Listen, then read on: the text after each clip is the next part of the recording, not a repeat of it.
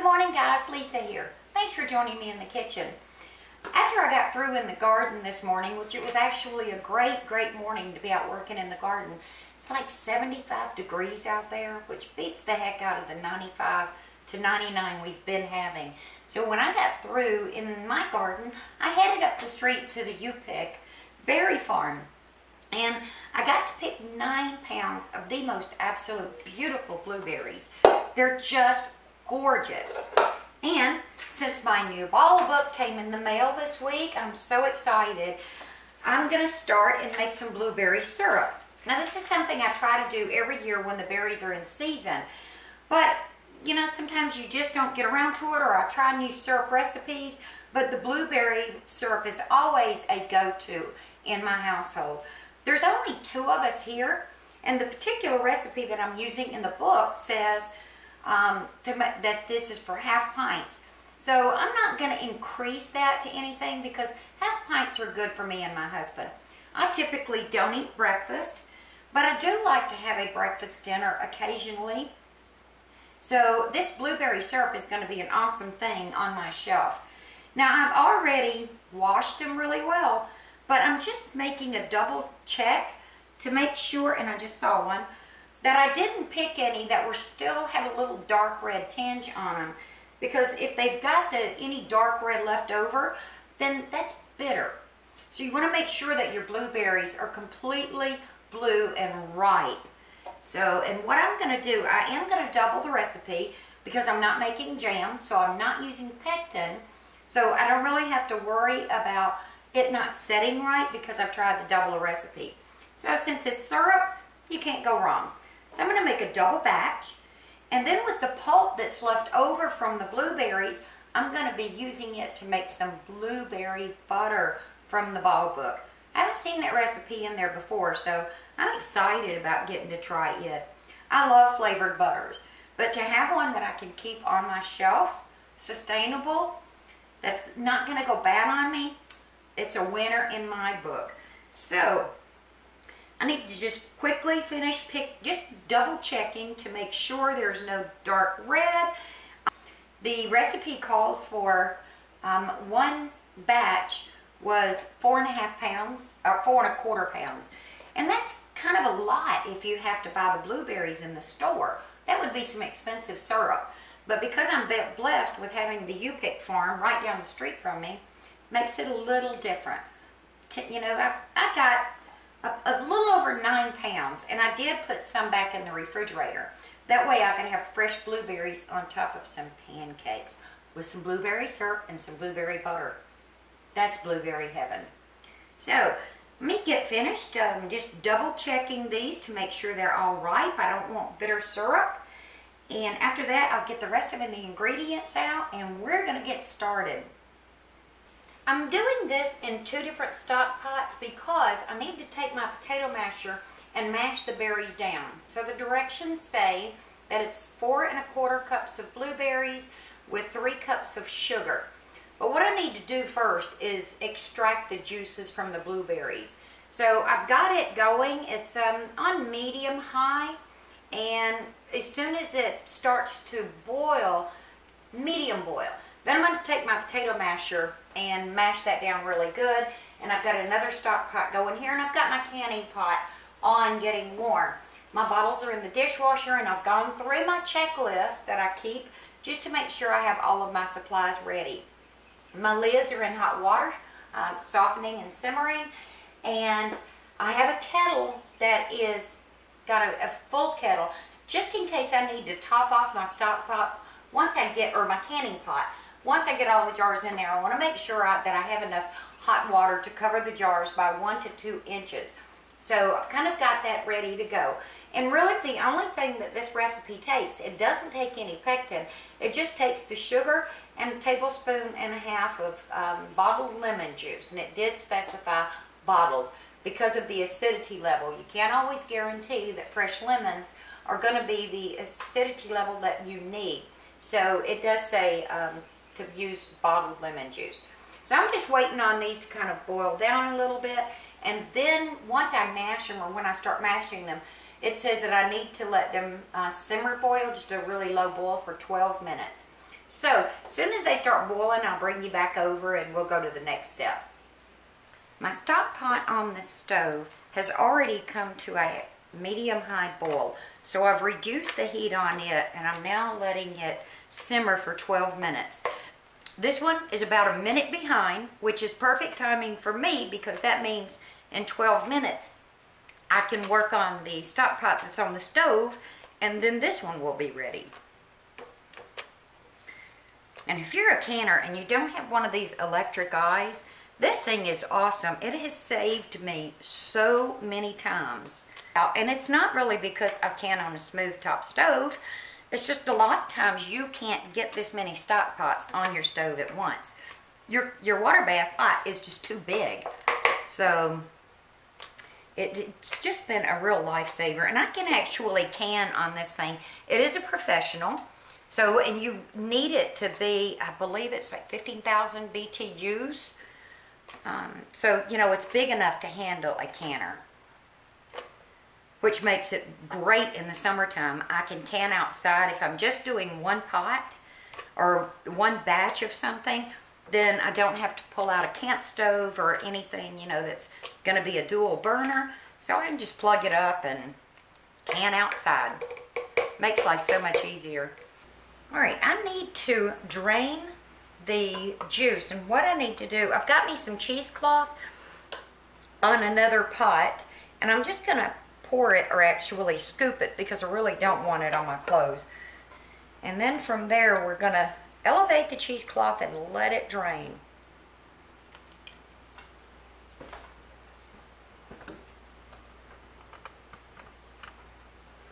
From this point, I need to elevate the berries. I need to lift the cheesecloth out and tie it off and elevate the berries over my stock pot in the sink so the juices can drain out. So what I've got is just a piece of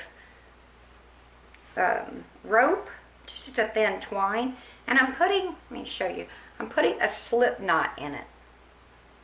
So we're just going to go around and bring it back through and make a slip knot. That way, once I get the cheesecloth together, I can actually put the string around it and thread it through there and pull it, and it's going to pull the cheesecloth together. You want to be very careful doing this so your cheesecloth doesn't slip and you lose your berry juice. So I'm going to get the short sides first, get a good grip on those, and then the other short side, and then start bringing the longer sides in.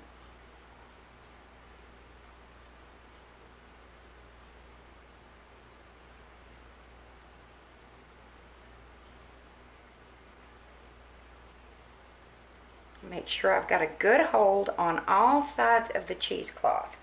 Now, it doesn't matter if your berries cool down because you're going to let this sit and drain for a while. Okay? See why I said wear an apron? Can get quite messy. All right. So I'm going to hold my string in one hand, go around, make sure I get the right loop. This one. We're going to go through the slip knot and then pull both of them. Hope you can see this. Okay, there we go. We are tied off. Now, just to make sure it's good and secure, I'm going to go around it again and this time tie a knot.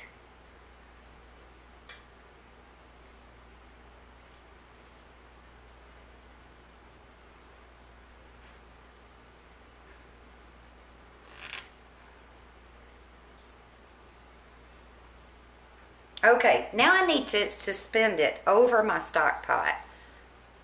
So let's do it this way. I'm just going to tie a knot in the very end of it.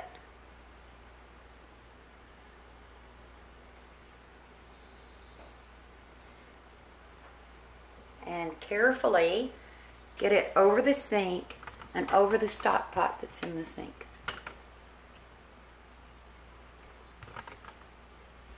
Okay. Let's get this one a little closer to me. And there we go. I don't have knobs on my kitchen cabinets. I prefer not to have them. So what I have to do when I drain berries, I have, let me see if you can see it. I have just a nozzle that comes out on my sink, and I go right in between the nozzle and suspend it from it off of the side.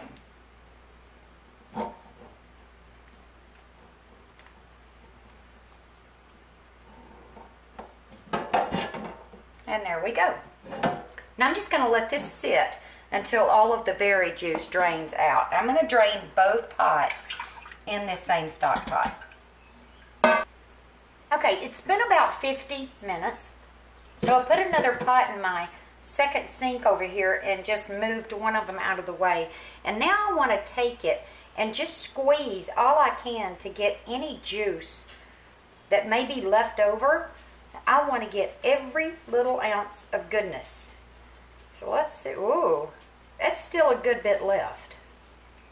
Okay, I've got the pot on the stove with the berry juice in it, and it's simmering, and now I just need to get the pulp out of these bags.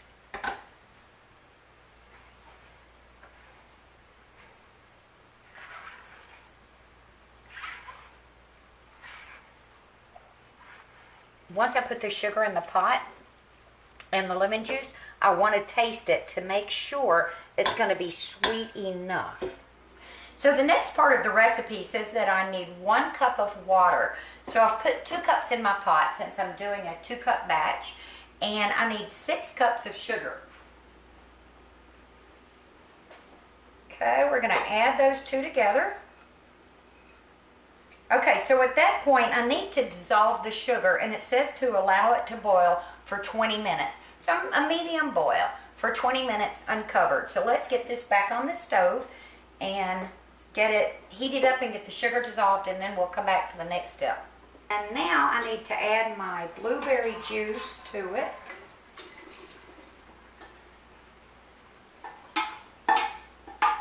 And when you make your simple syrup, your sugar and water mixture, you need to let it boil, it said, for 20 minutes.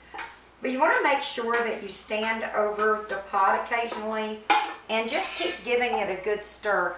Otherwise, you're going to end up with crystallized sugar all on the side of your pot. Okay, and I'm going to add my 3 tablespoons of lemon juice and give that a stir.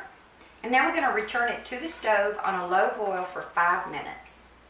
My jars are ready and my lids are heated, so we are good to go there. Okay, I boiled my mixture for 5 minutes, stirring once. And then it says to remove the foam. Sometimes with things you don't really get much foam, and sometimes you get a little bit more. So what you want to do, I added a tablespoon of butter to it just to reduce it. So I'm just kind of pulling the foam because it does tend to be bitter. So I'm pulling it to the side and I'm just going to scoop it out.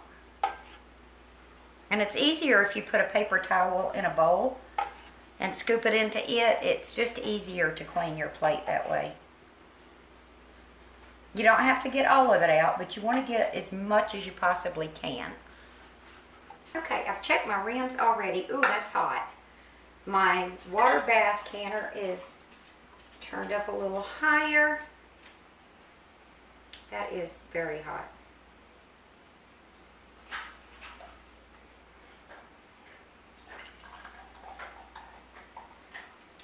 And it says fill to 1/4 inch.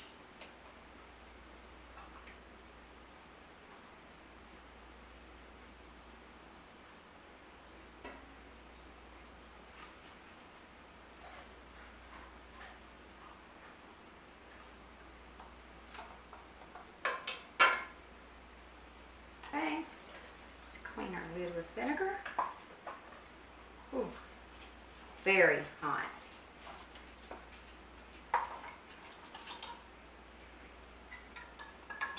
Lid, fingertip tight,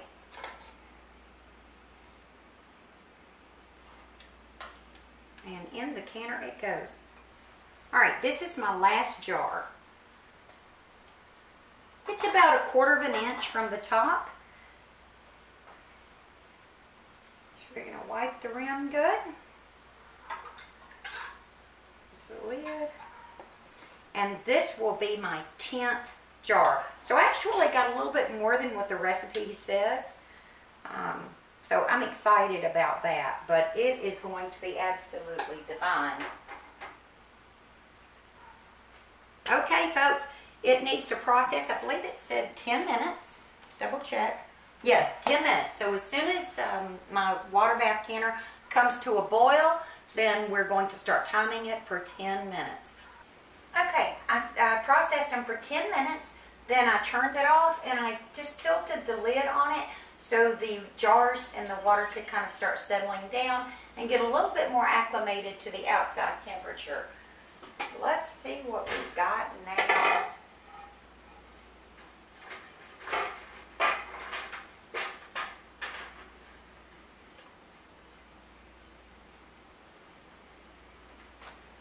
Oh my word. That is gorgeous. I'm really looking forward to a few recipes with this. Okay guys, so if you have loose lids when they come out, the rings, just let them sit. They're going to be okay. And actually all of mine have sealed already.